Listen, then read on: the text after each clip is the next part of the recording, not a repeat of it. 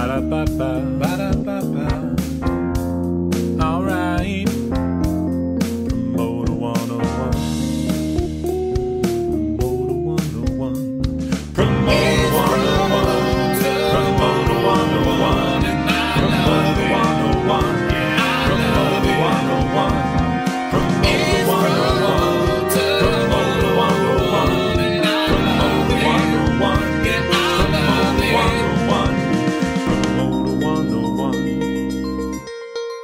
Anton Lockwood from DHP Family, and I'm on Promoter 101. Hey, welcome back to Promoter 101, the podcast. It's episode 175, only 25 more shows left in the series. And we have a very special guest co-host from Nederlander Concerts, Miss Jamie Loeb. Welcome back to the podcast, Jamie. Why, thank you very much, Dan Steinberg. Today on the show, we feature APA's Steve Ferguson. And a new segment that I imagine we won't be repeating ever again, but very once-in-a-lifetime special segment, What I Did on My European Summer Vacation with special guest co-host Senbla's Ollie Rosenblatt. Episode 175 starts right now. This is Jason Flom, John Valentino, Jesse Lundy, Dan Smalls, Gino Shelton, David Simone, Ant Taylor, Natalia, Harvey fucking Leeds here on Promoter 101. Have you missed any of our past Promoter 101 episodes? No need to worry. We've saved them for you for just such an emergency. We have them all waiting for you on the World Wide Web. Just enter promoter101.net into your computer device. This week, we dish up a special reissue of episode 102. This episode featured Network Management's Terry McBride with a truly inspiring interview. Tobin Center's Aaron Zimmerman gives us a glimpse on the path to his success. Live Nation Canada's Alex Viscasel will turn the tables on Steiny. Hey, you got a free minute? Why don't you drop us a review, subscribe to the Promoter 101 podcast, or just tell a friend. Wouldn't hurt. This is Alex Hardy, one of the partners at Coda, and I'm on Promoter 101.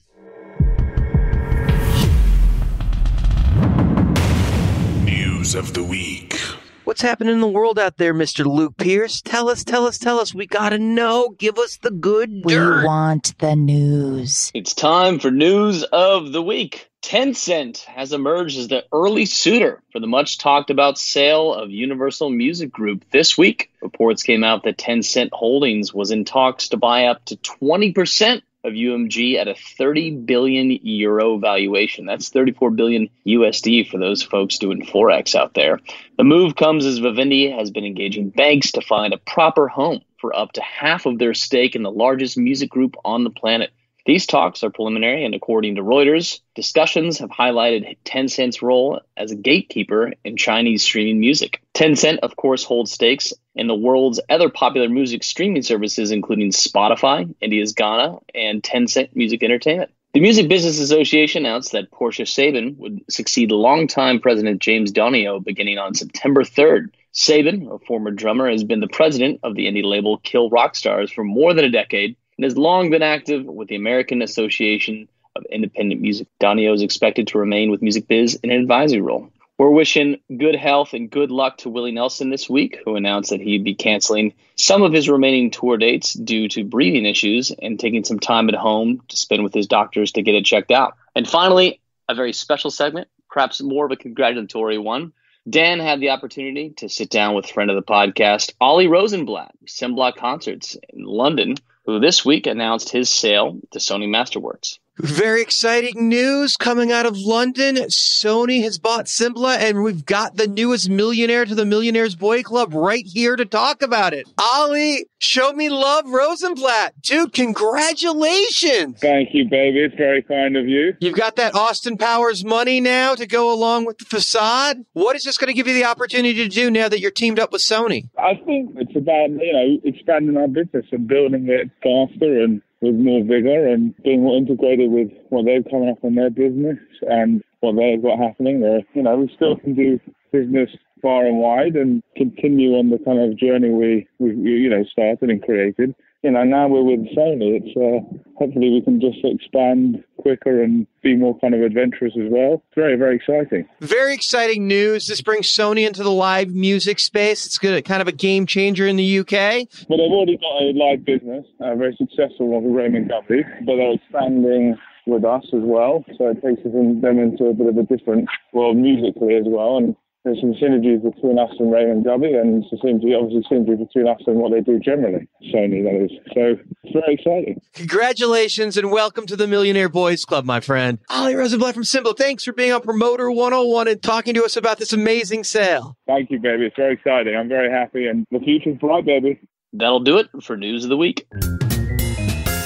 Hey everyone, this is Cindy Leinott, Kira Finkenberg, Addie Ann Tarleton, Whitney Bond, Amy Miller, Dawn Holliday, Marcy Allen, Paula Palazzo, Becca Leifer, and you're listening to Promoter 101. In our feature interview this week, we have APA's Steve Ferguson. We like Steve Ferguson. Steve Ferguson, how you doing, man? I'm all right. How are you? It's good to see you. We have known each other for a very long time. Very, very long time. One of my favorite things about any act that you work with is they're good live. They usually are amazing musically, and most likely probably from the UK. A lot of them are. You have this international vibe that is very cool, and I think agents like you and France Barcelona and Wim Forte have really taken the world's music industry and paid attention to what's happening everywhere else. And if it's working there and it's good, it should be brought back to America. And you've imported some really good music to the States. Thank you. Yeah, it's always been something I really enjoyed doing from day one. It was the music I started to like when I was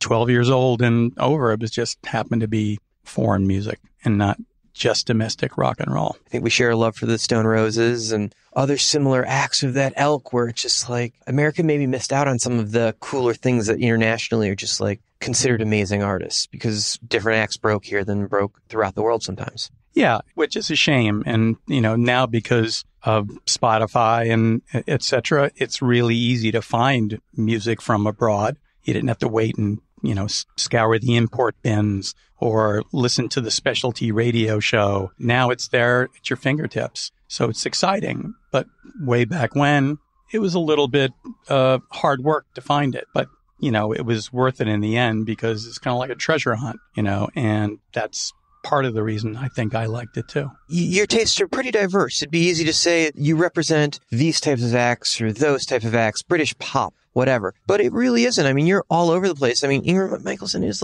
one of those acts that one of the greater singer-songwriters of her moment and just continues to flourish. Yeah. I mean, I'd like to think I represent music. It's not just British music, Irish music, bands from New Jersey or whatever it might be. It's music. And I'd like to think I represent a lot of quality. And that's the thread that goes through them all. So I just don't try to sign anything and everything.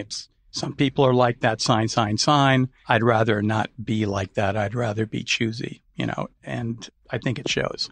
Throughout the past 30 years, you have worked at some of the best agencies and the best brands of agencies in the industry. So let's run through some of the history real quick. FBI, I got to say, for my money, one of the coolest agencies of the 80s. I would have to agree with you there. I mean, it was an amazing company, obviously run by the late Ian Copeland. Just his family alone was cool in general with IRS records and his brother Stuart being the drummer of the Police. But the agency, I mean, look at all the agents over the years that have been a part of FBI, let alone the acts. But, Andy Summers, John Huey, Buck Williams, Mitch Oakman, the list goes on and on and on. It's an amazing, amazing place. And one of my favorite places to have worked in my life, and probably because it was my first, but it was wow, I was a little kid sponge and just soaked it all up. You and Andy Summers, I believe, had already left FBI when I got into the business, but Ian still had his business. I think it was mostly run from his mansion. And at one point, there was a New York office and an LA office. Buck had left to start PGA and Ian had kept going. And I think everything had just conglomerated into his mansion in the hills in West Hollywood. Yeah, it was like him and Mitch and Brent Smith, kind of like that little core in his garage. Yeah. Yeah, it was pretty cool. But some of my first arena shows came from those guys. It was like Peter Murphy with opening act, this young girl named Jewel. Mm-hmm. Yeah. Who took the date for $250. And Peter was selling out arenas. I mean, that was a moment. Andy and I went to ICM. Jewel was a client of ICM's. Booking her first tours, I was asked to book her into a coffee house in Chicago, Illinois, and a place called Urbis Orbis. I don't know if it exists anymore, but I called up Jam Productions. I said, you got to find me a coffee house in Chicago. And so they did. We cut the deal and there was no ticket price. There was no anything. It was just pass the hat. And I'm like, so when I write the contract up, I said this to Nick Miller. So it is agreed and understood the artist gets 100% of the hat. And he's like, yeah, that sounds right. So that's how we issued the contract. That's fucking awesome. Yeah. I'll always remember Jewel that way. I believe Greenbaum was the RA back in the day. It was. Yep, he was. It was a weird package in general, too. I mean, I think the line that goes through it was Peter and Jewel were on Atlantic Records at that time. I seem to remember, and it's kind of funny because Jewel broke the single. Peter already had a hit single on that tour, but Jewel broke a single in the middle of the week before my show played. And it became this very interesting thing of the people that came to see Jewel that didn't know who Peter Murphy was. Because she was a pop act. You know, this is a big moment for alternative music at that point in, I don't know, 94 maybe. So it was like, he's an icon coming from Bauhaus and what have you and Love and Rockets. But that moment of like the people that are like, who is this guy? Because you either knew or you didn't. Yeah. Where she's more of a Sheryl Crow kind of act. At least that hit was. And no, I mean, that's pretty fair. Yep. It's one of those things. You just, you have that moment and then it's like, oh, okay, something else happens. But that single that could break on radio and suddenly change everything. Yeah. Still can happen like that these days too. Radio, it still exists. So, as you said, you moved from FBI over to ICM. Did you and Andy do that as a package? No, I actually was there first. He was at Triad. He left Triad to come to ICM. We were there together 2-3 years or something like that. But you were here in the New York office and Andy was in LA. Correct. Got it. But when he was at FBI, you guys were both together in the same office in New York. Yes. And then he left to go to Triad in LA. And then you spent a good amount of time at ICM. About 5 years, I guess. Okay. And you were there for a while. And then you wound up going over to the agency group. Correct. And I was at the agency group for about 18 months or so. And then I went out to Los Angeles to join Artist Direct with Mark Geiger and Don Mueller and move my family and I across the country. And it was fun. It was pretty exciting time. Artist Direct was, like FBI, just better funded. Yeah, exactly. And it was just a really fun, unique time because you could see where the future was going. Geiger was ahead of his time, that's for sure. And here we are, So, and Geiger's been pretty upfront about this. He was a young CEO, way ahead of the curve, way too early in front of the internet. The internet just had not caught up on size and scale with what he had created because he's such a visionary. I think historically, some of the smartest people in the world had the vision. They were just too far ahead of the mainstream. And Mark's idea was certainly there because the internet clearly got there at some point, but he was just a little ahead of the curve by maybe a couple of years. Oh, totally. And I agreed 100%, and so much so that I was like, okay, I'm buying in, and glad I did in hindsight. Obviously, the whole floating Artist Direct on the stock exchange and everything like that didn't go to plan. But at the same time, like you said, a lot of people who are visionaries are way ahead of the curve, and it didn't work out, but it did well for him, and everything happens for a reason.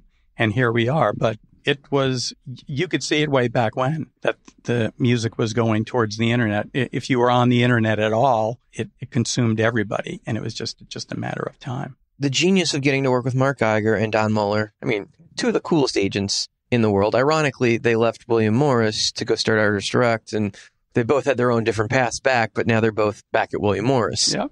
You can't find two bigger giants in alternative music than those two guys. So pretty great shoulders to get to rub elbows with. Oh, absolutely. The reason why, I wanted to talk with those guys is because they were legends in their own right. I was like, we were friendly and I loved what they did, had a lot of respect for what they did. Creating Lollapalooza alone is just amazing. And nobody had ever done it before. Remember, it was pre-Coachella. And let's go back for a second, just so people are clear. Lollapalooza was a touring festival, much like Warped was, or Horde. It wasn't a festival in one market or multiple countries now, where they sit down for 3 days. It was one day in each city, and they moved it around day to day, playing the amphitheaters back then. That's the Lollapalooza you're talking about. Yeah. Perry Farrell had the idea of Lollapalooza while seeing Reading Festival in England. He goes, oh, wouldn't it be great if we could do that everywhere in America? And they took that idea and they made it happen. That was pretty revolutionary at that time. So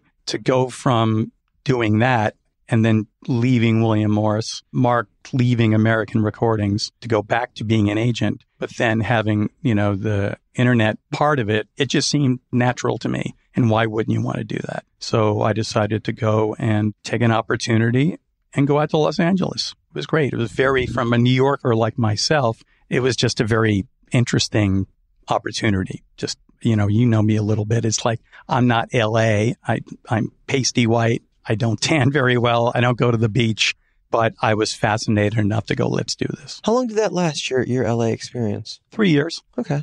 An Artist Direct in its entirety, was that a 3-year run? No, Mark and Don would be the best people to ask that. It was after 3 years, my wife and I decided we missed New York a lot. So we decided to bring our kids back to New York and have them go to school here and not in Los Angeles. So we decided to go back. And Mark and Don were great about understanding, and they wished me nothing but the best and would help me if I needed any help. And away I went. So you come back here and you find yourself a gig at Little Big Men, right? Yep.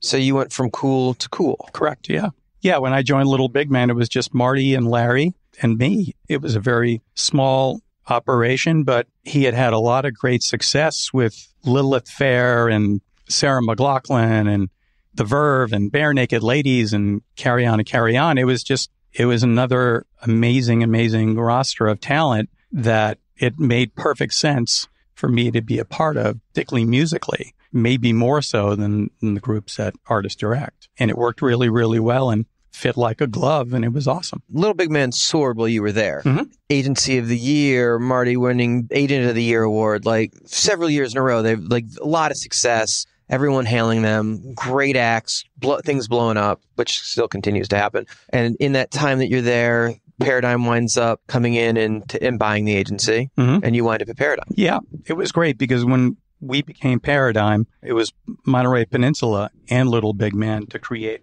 Paradigm Music. And it was the two boutique booking agencies, of the year, each year of like straddling, who won what and everything. And it was the perfect boutique major agency. So it totally made sense. It was a lot of fun. Now you move on to APA and you're back with Andy Summers again. Yeah. Back with Andy Summers, back with Steve Martin, back with Andrew Ellis, back with Val Wolf. It's coming home in a lot of ways. So it's great to work with those guys again. Seems like, you can't keep a job, but over 30 years, buyouts change. I thought you'd appreciate that. But over 30 years, at the end of the day, it's you selling talent to a talent buyer, and usually the same buyer regardless of where you're selling the show, and you doing business the way you do business, right? It doesn't really matter where you were working. You got your desk, your computer, your phone line, and your Rolodex, right? I mean, the way you keep your Rolodex probably changed over the years. Yes. I'm wondering if I even do have a Rolodex somewhere in a storage space. But yeah, it's relationships. It's like, this whole business is all about relationships. So Bill Elson, who I used to work for at ICM, always said that as long as you have a phone, you could be in a hotel room in Denver, Colorado, or Boise, Idaho. You got a phone, you're an agent. So let's talk about the roster, because you work with some of the coolest of the cool. I mean, I don't know if it gets any cooler than the Afghan Wigs. Amazing band. Watching the Adventureland movie the other day, and they do the soundtrack. Like, they put that whole thing together. It's amazing. Well, I haven't heard that name of that movie in ages. But yeah, you must be a fan. Well, they're amazing. I remember seeing them at the Ogden when I was a kid. Like, they're just a great band live. Yeah, no, Dooley's amazing. It just doesn't get any better. OMD, they just bring it live. Yeah, they're going out this summer with the B-52s. That's a great package. Yeah, it's a really good package. Doves, and they're going to work, right? I hope so. They just played their first show a couple of weeks back in London at the Royal Albert Hall. Good way to come back. Paul Weller. I mean, okay, talk about the guy's like the Pope of like cool music. He would take that, yes. He is fitting though. Yeah, he's pretty amazing. And we talked about Ingrid earlier. Mm-hmm. But the span of some pretty cool artists. I mean, you could basically build a festival off your own lineup. Actually, I'd go to that. Question is, would millions of others? I was going to say I don't care, but I guess if I wrote the check for it, I would. Yeah, exactly, yeah. I would. Millions, no, but I bet there's a good 5,500 on the average market on that package. It seems about right. It seems like that would be a really, really good boutique amphitheater tour in the secondaries, and would probably be great for the A's and the 20,000 seaters on the weekends. I'll take it. We should talk. Let's package it up. Let's do it. Paid for the trip right there. There you go. We know where you are all summer, servicing all your clients in one file slot. What an awesome idea. Anyway, let's get career advice from you for longevity. Like, you've been in the business for a long time and you've had some great longevity. Do you have any advice for guys coming up in the business behind you? I always say to a lot of younger people, look, listen, and learn. Everybody appears to know it all, that they're the, you don't know anything, old man, because I know everything. Because when you're young, you're like, I know it all. Fuck you, blah, blah, blah. But look, listen, and learn. Take the time to breathe and be able to understand what is going on and not shoot off the hip. Think about it. Just don't. The world is boom, boom, boom, instant gratification, instant grat. Instead of just taking the time and making a decision based on some information, not just your gut. And I think that's something that a lot of people don't do anymore, because you have to make a decision instant. And if you don't, holy shit, what's going to happen if I don't make the decision now? And you make it wrong, what happens? You're stuck with that decision. I mean, you must see with people who you work with, you're like, what'd you make that decision for? And you're like, and they're afraid. And it's okay if you sit back for a second and breathe, then you might make the right decision instead of making a decision. Yeah, well, I think there's something that comes over time as you have employees where you learn to be a boss, because if you yell at an employee, they're not going to be productive. They're going to sit at their desk and figure out how to get out of the dog pound with you, which is not what you want. You want them to fix the problem. So you need to work with them and not react at them. And that comes over time. You don't figure that out in a day. Yeah. When I was younger, I would do the same thing. I wasn't jumping in like, I know it all, because I think, like I said earlier, I was a sponge. I would just look, listen, and learn. And then when it came time for myself to, what do you think? And I was like, then I said something, and it wasn't stupid, because I know not to say the wrong thing, just to say, I didn't want to be, oh, shut up, kid. It would become more, it was weighted when I said something as opposed to blah, blah, blah. Now, granted, I love the blah, blah, blah as well. I'm an agent. But when you're younger, I think a lot of people just think they know it all, because now, they can go on the internet. They do think they know it all. You were very close to a lot of the traveling tours. You worked in Marty's office when Lilith Fair was going out. I wasn't there at Lilith Fair. Okay, I stand corrected. But you were one close. of them I did, but you were close to those guys. You were close to those guys. Yeah, close to Geiger and Don when Lollapalooza was going on. Clearly the Horde tour, the Warp tour, a lot of successful amphitheater tours that toured for years, and a great stylish show that brought music to the masses. Do you believe the music festivals that we have today, the modern day music festivals, the massive 100-band lineups, have killed those festivals? Oh, I think so. I mean, I think also the festivals that are happening now, the destination festivals, I think people enjoy them a lot more than, because it is a weekend, as opposed to a one-off. There is something about spending 3 days somewhere, whether it's 20 miles outside where you live, or you're driving 5 hours to go to one, in the region.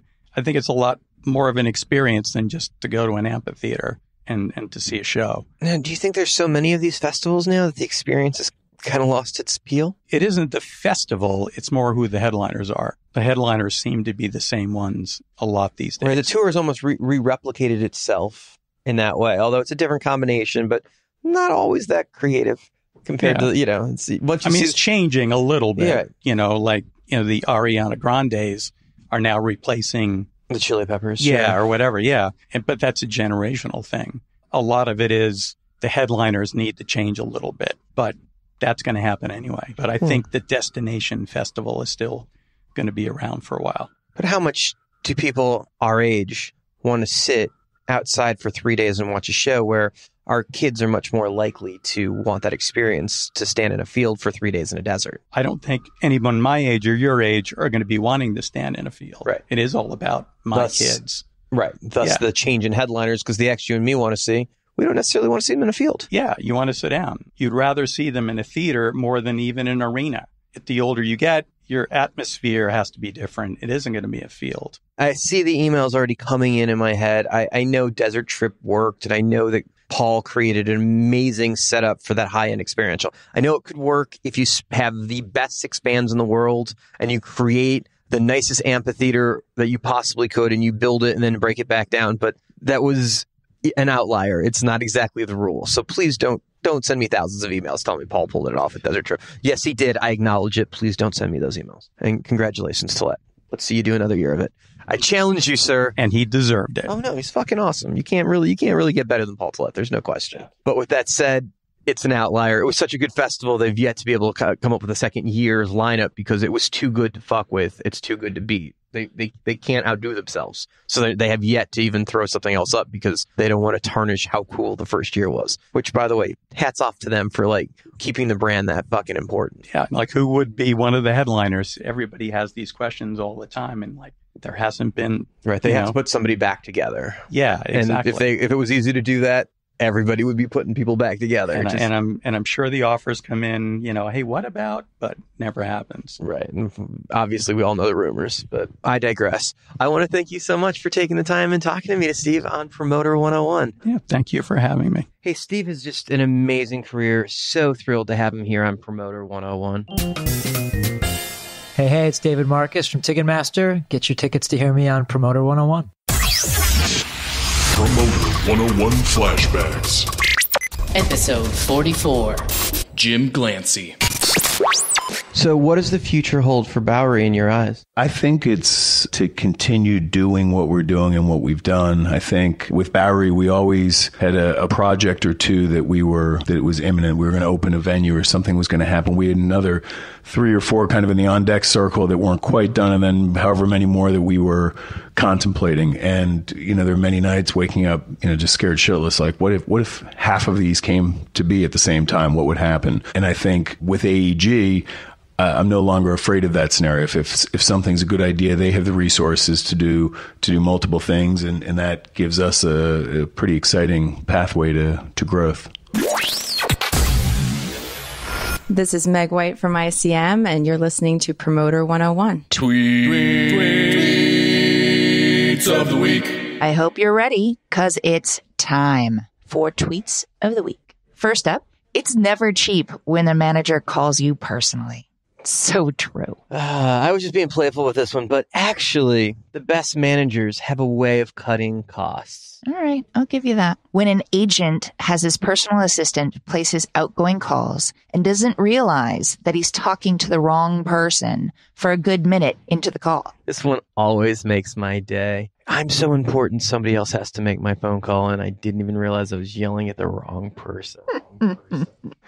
All right, when an agent emails you at 4:10 a.m. on a Sunday and you respond in real time. This is how modern business works today, Jamie. Oh, good God. You may say that, but you were just working on your laptop in the middle of a very social party for a good hour and a half. Very true. Very, very true. And I think I probably have about another hour left in me. It's time to eat. Soon. All right, that'll just about do it for Tweets of the Week. You can follow on Twitter at The Jew. I'm at The Jew.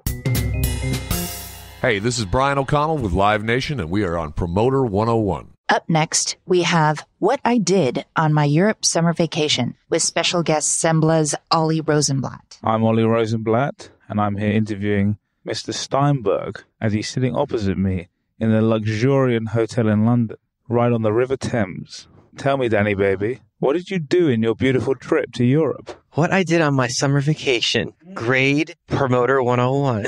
Tell me all. I can't wait to hear. So, you can't just come to Europe. You have to get here, and that's the first step.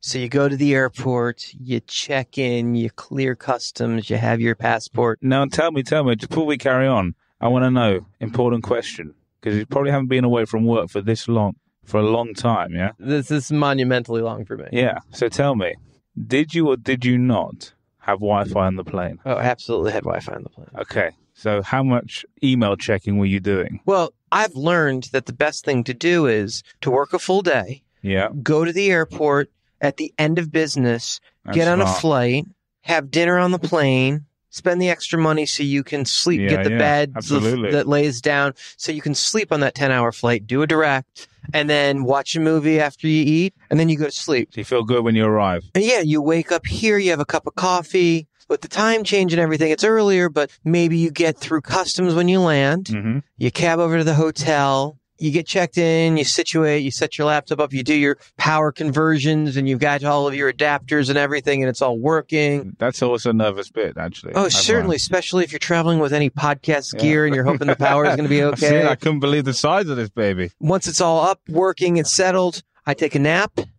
try to get on local time. That's good. That's the way to do it. And then pop 2. This trip was a little different, though, because I was traveling with my daughter and my wife, and my daughter slept on the plane, and she was gearing to go. We were a block from Harrods. For those of you who don't know, it is the biggest department store in the world. And I know people hear biggest, and they're like, yeah, it's the biggest on the block. It's the fanciest. It's insane. So how much time between dumping your bags and being asked to go to Harrods was there? About 7 minutes, but hardly enough time for a shower. It was still early here, so I want to say we got there at like 10:15. We got a roll in the big food court, which is like some of the freshest bread ever. Amazing, Great bakery, the delicacies, the delectables. It was amazing. Walk through the Tiffany's, and you walk through all the different floors of the different shops. Such an incredible place, right? Especially if you're a child and you've never been there. But then we went back and took a nap, and we all got in, I'd say 3 hours. Yeah, that's good. Because you can sometimes sleep a little too long on the old jet lag. Sometimes you able to power through. Are you a power through kind of person usually? I tend to be, because I want to get here,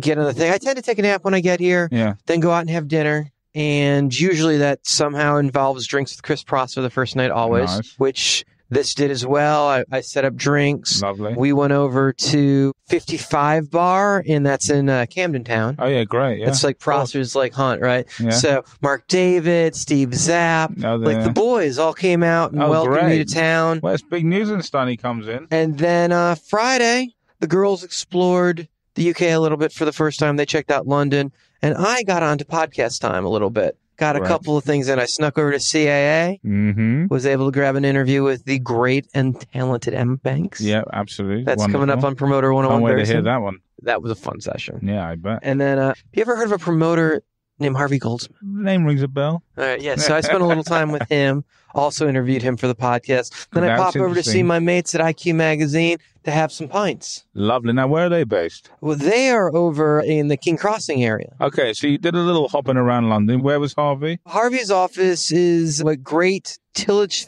Street. Great Tillage, yeah. You know, everybody's 15 minutes from everybody else. Yeah, That's kind of how it is. So, you know, came back, spent a little time with the girls that night. We knew we had a train ride the next day. So we kind of called it an early night. I think did some room service or something. Right. We got up the next morning, checked out of our first hotel in London, hopped a train to Manchester. Tell me all about that. So you went from Euston Station, is that right? Euston, all the way out, 2.5 hours. Nice train ride? It was great. It was first class. Dropped our backs at the Radisson Blu, which I don't recommend anyone ever stay at. Me too. You'd never been to Manchester before? I've never been there. Because it's quite rare from America to come into London for a vacation with their family and decide to go to Manchester. Well, I got a mate over there that I like quite a bit, and he invited me to spend some time with the family over there, and I decided to take him up. So who is that friend? Oh, his name's Simon Moran. He has a company over here called SJM. Have you heard of him? Again, name rings a bell. He does some shows over here. Just a few shows, isn't he? Yeah, and all joking aside, one of the better promoters in the world. So Simon's a mate, and he was very hospitable and saw after us, and we had breakfast with him, and then we went back and napped for a little while, and then caught up again. Had some dinner and went out to the track and saw a Rick Astley concert. Wow, what a guy. He is a great performer. Great performer. That's basically a hometown show for him out there. Yeah, absolutely. Me and 12,000 of my newest friends in the Manchester area took in some Rick rolling. He was awesome. It was a nice guy, too. We spent a little time with him. Very nice. They saw after us very lovingly, and we won on the races. Me and Simon both bet a little bit and won. Nice little spiel. Yeah, not bad at all. Very good. Now, can I ask, when you were betting on the races, did you do what 99% of the people do and just bet on whatever name they like of the horse? I like the name. I like the name of the horse. Okay, yeah. Great. And did you spread bet, or was it just like, I'm going to go for that one and that's it? Oh, well, once I was up, I stopped while we're ahead. That's good. Yeah. So, no, that was great. And, we got in the motorcade when Rick's band was still playing. Rick jumped in the first car. We followed him out. And, Simon got us out of there quick, which was great. Oh, it was awesome. Next morning, we got up early, met up with Simon again, and he took us out to see... He's part owner of a rugby team. Is it Warrington Wolves? Yeah. That's the one. The Blue. It's like UFC meets the NFL. Much faster pace, much rougher. Clock never stops. 40 minutes, 2 halves. Yeah. And it's amazing. Then they put some big tackles in. Big tackles. God, yeah, and they beat you up. It's great. I loved it. I'm sold. I'm a fan. I was watching on TV yesterday. Did you get a shirt? Did you buy a shirt? No, we went to Leeds. We were the away team. Yeah. And I tried, because if you go to an NFL stadium, you can buy any of the teams really? at the store. Yeah, I mean, they have the hometown team prominent, but especially if you're playing, they'll have the gear. Mm-hmm. But no, you can't buy a shirt for them here. No. You get beaten up on the way home. You don't want to do that. So we head back. Who won the rugby? Unfortunately, the Wolves lost. Mm. But it was okay. We got our Rick roll in. We got our rugby game in. Sounds like you did a lot up there. We enjoyed our time, and then we grabbed some pizza across the street. Simon highly recommended a pizza joint right across the street from the hotel. It was very good. And then we got up in the morning, and we flew to Amsterdam. Ah, wow. Tell me about that, because that's very close to the UK. Monday in Amsterdam, it would have been hard to train because you would have to come back through London and back around through Brussels. So we flew, so we were direct there 40 minutes. Stayed at the beautiful Pulitzer, Amsterdam. Did you visit a coffee shop? Went to many coffee shops, but weed's legal in the States, so... Oh, right, so it's not even a thing for you. No, but I went on runs and I explored things. We went to the Van Gogh Museum. We went to the Red Light District. We went in the afternoon. We went in the afternoon. No, it was a family trip with the daughter. It's like express the history. Absolutely. We took an awesome canal tour, which was amazing. Did you go to see the Anne Frank Museum? We popped in, got a picture. Nice. A lot of heritage in the world, and some good, some bad, but not to be forgotten either way. Correct, absolutely. So spent a couple days there, truly enjoyed it. Yeah. And trying to get out of Amsterdam, we experienced travel in the EU at its finest. Oh, God, no. Tell me. 103 degrees.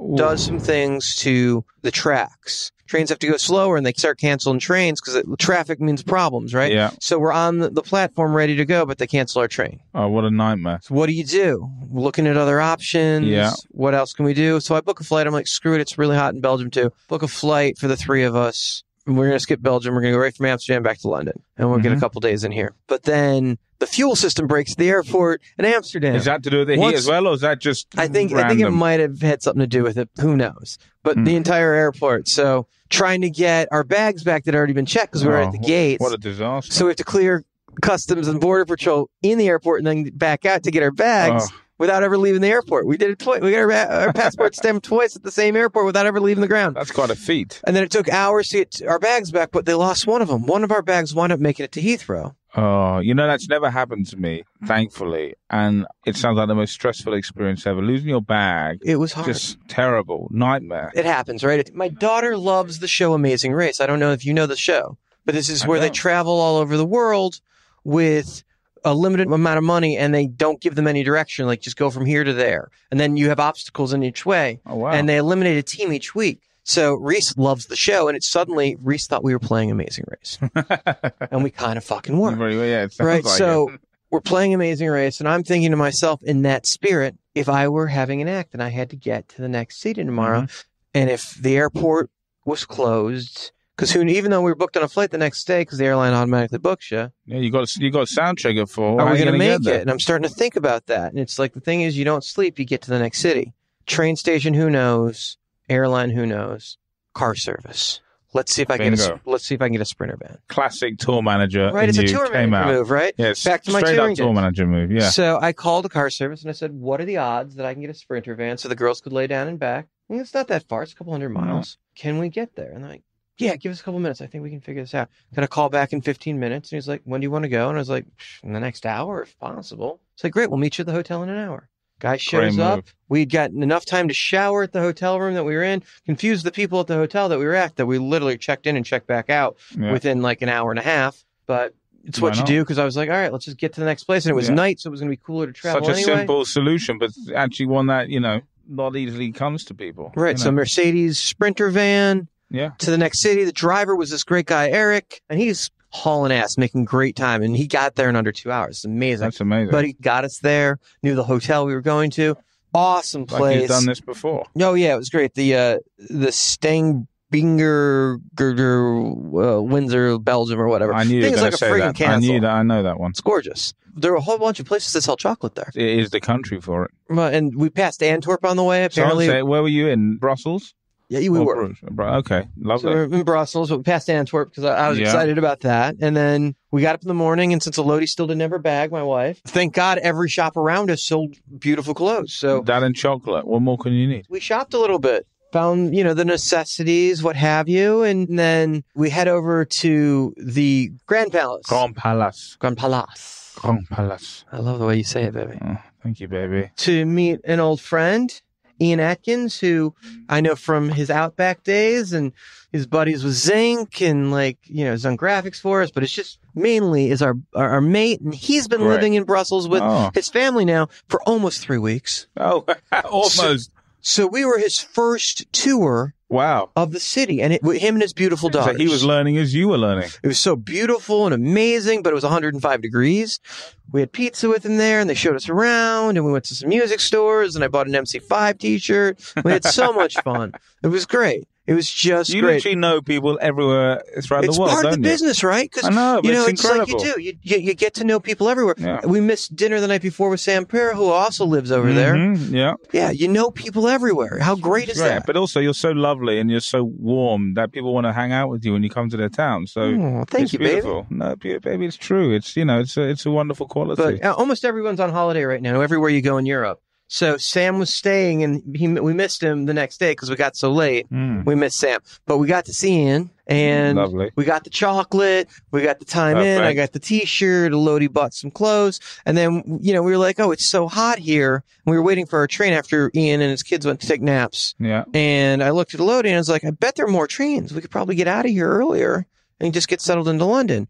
It turns out when it's that hot, the heat, they let you travel on any train if there's seats. Oh, really? So that's good. we will move up 4 trains and get out of there earlier and get into London. The heat was so hot, the trains were going slower, so it took a lot longer. Actually, I think they may have refunded us our money or something. Oh, win all for the round. cost, which without even asking. It was like, they're like, if you have any issue, just hit us up. And the quality service there was I love great. the Eurostar. Now, I also love trains. Do you like trains? I'm a big fan of the train. No, I love trains. It's an easy way to travel. End up here in one of the most beautiful train stations in the world, King Crossing. Yeah, King's Cross is great. Grabbed a cab, popped over to West End, and check into the courthouse. The courthouse was the hotel, which is a legendary old building. Yeah. We walked around West End a little bit, saw some theaters, got a little bite, went to a hamburger place. Do you remember what it was called? Oh, Byron. Yep, yeah. Famous hamburger joint. Okay, yeah. Yeah, chain of hamburger joints. Nice, yeah. Someone said, were you in the UK, were you in London when it was 38 degrees? Celsius, that is. I don't even know what that means. That was like the hottest, that must be over 100, 110. Okay, yeah, so that was the day we got here. Yeah. Okay, so, oh, that's so like the hottest day on record, right? Or something. Yeah, Thursday, exactly. Yeah, so it was insane. So it was so hot and the air conditioning wasn't super great at this hotel, but we were only in there for a night, so whatever. May I just say that you've done all this with such good grace and smiles. All these travel issues and in the heat, it's so hard. You're traveling, schlepping all your luggage everywhere. I don't know, most people would just be in a foul temper, but you've done it with such good grace. It's beautiful. Well, you're with the kid, you're with the wife, and you want to kind of keep it cool so they don't lose their shit. Although, I got to admit, when the train canceled and the plane canceled, I thought she was going to lose it. So that's when Steiny tour manager really stepped up. I just kind of had this moment of like, how do I even spin Not even a shit? car, he decided to get a splitter van. Who thinks to themselves, I'm going to get a splitter van? Most people think, how do I just get a car that can fit, some how luggage? do I spin this shit? And I just start laughing. And, because we got a couple hour wait still ahead of us before the plane. I'm like, well, there's good news. Like, what? I'm like, we get to stay in Amsterdam for a little while longer. Just like, kidding. Like, so it's like you're trying to keep it together and whatever, but it's a little stressful getting your bags back and figuring out what you're doing and booking a room and whatever. But, it's fine. Whatever. Figure it out. You move on to the next thing. That's it. And it's just like Reese said, it's an amazing race. We're playing the game. We're getting through it. We're doing our thing. So once we were in Brussels, we're like, okay, there's a new airport here. There's a new train station. There's plenty of ways to get to London from here. There was light at the end of the tunnel. Well done. Thanks. So in London, settled in. So I was able to move around an interview and lucky enough, pop over to AEG. Very nice. Steve Homer did an interview on the podcast, which was going to be one of our better interviews. He's really an amazing guy. Yeah, great guy. Super excited about that. Spent some time with him. But so I left there and popped over to the Savoy, which is where we're staying, or the remaining part of our trip. Lovely. By the time I got to the Savoy and I was checking in, we were able to check in early, and the girls were shopping, still looking for replacement stuff for Lodi's clothes. And I was able to find out that Elodie's bag had arrived here. So I was able to take a picture, send it to her. I knew that was going to be the end of stress. And we were home at the Savoy for the rest of our trip. Perfect. We were here. Her stuff was here. Everybody's happy. That's great. It's all good. So it all worked out. That was a really good sign, I figured. It was like, okay, we're at the Savoy. And then I ran over to Kilimanjaro to hang out with Stuart for a minute and see what the Kili guys are up to. And get some interesting insight into their world. They're doing some interesting stuff. Mm-hmm. You know, I mean, they do a lot with the Ed Sheeran business, but theater, they're exploring and they're doing so much with Tapeface, and they've cloned Tapeface. Do you know Tapeface? Yeah. So they've cloned him. This is amazing. I've never heard about anything like this. There are two Tapefaces. I thought holograms were the new thing, but cloning is a whole new different thing. There are two Tapefaces, and you don't know which one you're seeing because they've cloned him and they found a guy that's so good at doing it. They switch him back and forth. So whenever you're seeing him, which one? Is this an inside secret? No. They talk about it. They talk about it open. Okay, great. Well, no, if you go on the website, you know there are two different cities at the same time. One of them's on the road, one of them's in Vegas. You don't know which is where. And I think the secret is they switch constantly, so no one fucking. Maybe there's a third tape. I think they're going to get there if they can find someone good enough. But catch up with Stuart, and he's brilliant, and I love spending time with him, and that was great. Right. And then I came back to spend some time with the girls. Nice. And I think we were all a little beat. We kind of walked around West End, but we kind of just stayed in. I know you had a hectic few days. I mean, I'd still be getting over the Amsterdam to Brussels excursion. Yeah, so we were all about being here together and getting some time. Lovely. And somebody had been singing, it sounded like, in the next room for hours. And you're kind of like, okay, we're trying to go to bed now. It's like 11 o'clock. So I called down to the front desk and I was like, there's somebody singing. Like, oh, you're over the bar. There's a piano bar. It's like, but we can move you. He's like, if it's bothering you. I'm like, well, it's 5 hours of singing. They're like, we'll send up some porters. I like singing, but 5 hours is, So they move us up. I didn't realize it, but they moved us up to the penthouse. They upgraded us to get us out of there. So you got the view of the river? Which is right behind you. The River Thames is right behind you. We got an awesome view. Fabulous view. They keep explaining to me that we have bottle service in the room, but oh really? Yeah, I got a nice little fruit platter. There's a fruit platter, with a flower in it, no less. I mean, the only bottle service I want right now is still water, but it's okay. Me and my 13-year-old daughter will enjoy bottle service. What? No. That's just bizarre. It's like, dude, get out of here. Yeah. Anyway, so we settle in and we get a new room at 11 o'clock at night, which is... Now, I want to ask you a question. Now, you've got the view, this fabulous view of the Thames. Let me ask you, have you explored left and right? When you're naked to the world as you wake up in the morning and you look out of your beautiful view of the Thames, which way do you face? I face Parliament. There you go. Right. We decided the weekend needed to be free time. Yeah. We didn't program the weekend. We're on vacation. Finally. As you can tell, because we're not traveling like I'm working. It's only 10 days. Right? So we get up Saturday morning, and the wife wanted to see Notting Hill. Very nice. Cool. Beautiful part of town. So we walk over to the subway. We head out, make a transfer on the tube. Yeah. And we're there. Right. And we're walking around a beautiful area. We're shopping. We're having fun. We're walking. We basically make it over to Kensington because we're walking so much. We headed back because we had to be over at the theater to pick up our tickets for School of Rock for last night. Great. And we had amazing seats, but we had to pick them up before 4 o'clock before they released them. So we popped over to grab our tickets. The New London Theatre? Well, not Gillian Lynn Theatre. Yeah. Gillian Lynn. No, yeah. Popped over for that. Great. The show is great. And 2 thumbs up, right, Reese? Yeah, she's shaking her head. Great show if you've got kids in particular, but fast, upbeat. It stays true to the movie, but at the same time, it's catchy, and Andrew Lloyd Webber kind of musicaled it up. When you can see some Broadway, which is great, because as a concert promoter, I love watching the production of how they make those shows happen. And that had some great ways of flying shit in and out, and the stage is on a turntable. Intricate. The detail they go in, the tech, they probably did a couple of weeks or more, actually, of tech. 3 weeks of tech probably wouldn't surprise me more, just to get those stuff done. And weeks of previews to get it right. And it's incredible and every night. There's 3 different casts of kids because the work laws and with how Broadway and West End work with the number of shows they have to do, the laws are that they can only do so many shows. Yeah. So there's 3 full casts of kids that come in and they change out so they can make that work. Yeah, it's amazing. But truly impressive. And it was a great show. Really had a great time. So today was our day. Nothing programmed. Beautiful, baby. That's what I Nothing like programmed. So what did we do? Sleep in? We did. We slept in till 10 o'clock or something. We had some free time. We were going to take a walk down, and we're so close to Buckingham Palace. We wanted to see the changing of the guard. Of course. So we took a walk. Give the Queen a wave. Why not? Checked in with Liz, see how she's doing. How was Lizzie? It's been ages. Okay. I know. Ages. I did tell her to give you a call. One thing leads to another here. Once you're in that area, you've got the parks there with St. James, and then you go down, there's Parliament there. Hey, kids, Parliament, Big Ben. By the way, yesterday, me and Reese took a little nap, and while we were napping, I showed her Euro trip vacation, or European vacation for the first time. So, Big Ben, Parliament. Has Big Ben still got the scaffolding outside? All the scaffolding. Oh, it kind of takes it away. Its glory. Well, what are you going to do? What are you going to do? They're going to take it down for you, are they? So, well, I told Liz I was coming, I think. I told her. Didn't listen this time. Anyway, so we walked past that and we're checking out all of the cool things because everywhere you go, there's something else. So much to do. The Abbey, that's everywhere. The Abbey's right next to the House of Parliament. We're doing some serious steps today, right? We're getting it in. But it's fun. And then we head over back towards St. James Park because we're having lunch at the Stafford London, which is in St. James. And they're known for their Sunday roast. I've never been there for a Sunday roast, but I've been there for drinks. Very nice. Tom Woolgers from Ticketmaster is an old friend, dear friend, guy. yours as well. Lovely guy. So we love to catch up, whether we're in the States or we're here. Yeah, beautiful guy. Just always somebody you love spending time with. Yeah. We decide that we should probably figure out how to get back, and we're kind of in that area of Kensington at that point, actually really close to Harrods. Really close to Harrods. Again. So we jump in the tube, as you do. Mm-hmm. Took it all the way through Piccadilly Circus. I'm back up here.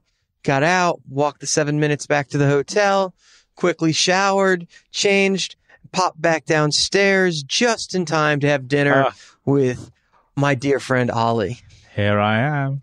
Senbla in the house. And now you're engaged and getting married. Yeah, Just absolutely. Moved in with a lovely woman. Yeah, just literally on Friday we moved in. It was it's been a bit of a whirlwind weekend. So I got to meet her for the first time, as did my family and her lovely son. Yeah, I'm so happy. We had a lovely time. So it's beautiful. If you're ever in London, the Savoy Grill is a Gordon Ramsay restaurant. Yeah. And it is amazing. It's a great, great restaurant. So that brings you up to date on what we've done. And before we leave, you and me will pop downstairs, and the Savoy has some of the greatest bars in the world. Yeah, the American bar's amazing. We'll have a couple more cocktails because, we're together. Yeah, and but literally, it's like drinking in Gatsby's bar. It's amazing. It is, yeah. Anyone that comes to London should just try and get a drink in the Savoy bar because it's an amazing experience. And the decor, all this Art Deco interior is beautiful. It's insane. Yeah. We've got a full day tomorrow. The girls are going to go check out the Tower of London. Great. Tour around a little bit, and they're going to do tea here at the Savoy in the afternoon. Very proper. Yeah, well, that's very what you do. proper indeed. Now, Absolutely. Reese has had tea in some of the finest places in the world: the Brown Palace in Colorado and Denver. Wow.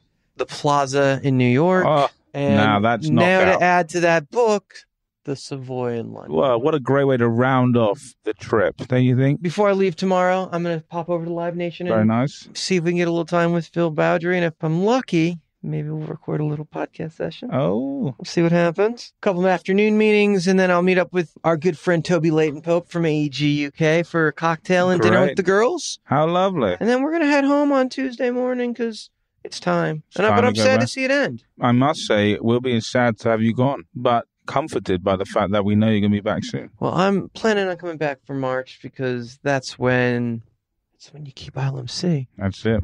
That's it. We're going to be ready for you again. And, if we get an invitation to a wedding, maybe we'll come in Yeah, December. you know it. Absolutely, my man. Maybe we'll sneak over for that if we get invited. That would, if we make a good list. We're just getting that sort of the moment. So you're on it. You're on it, baby. Well, then we'll be here in December. In December? All right. Yeah, we'll be here in December. That's it, man. Sounds like a plan. Yeah, baby. Well, I'm excited. Thank you so much for taking the time to talk to me about what a my trip you had. adventures in the UK. What an adventure, no? Adventure in Europe. Thank you, Ollie. Thanks, baby.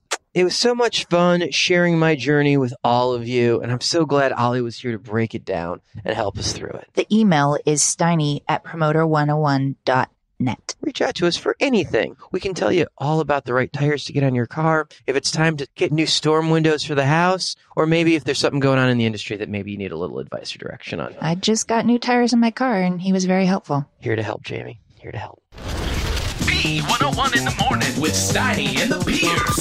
Only on Promoter Write to us at steiny@promoter101.net and feel free to tell us whatever's on your mind. Hey, we'll be back at 5 p.m. Pacific, 6 p.m. Standard, 7 p.m. Central, and 8 p.m. on the Eastern Seaboard this coming Monday. Join us then when we feature AEG Presents Vice President of Talent for Global Touring, Adam Weiser. Until then, wishing you sold-out shows for the week to come. Cheers. Call your mother. This week's Jewish Mother, played by AEG's own Amy Morrison. Hi, I'm Harvey Goldsmith. I'm on Promoter 101, and my company's called Artist Promotion Management Limited.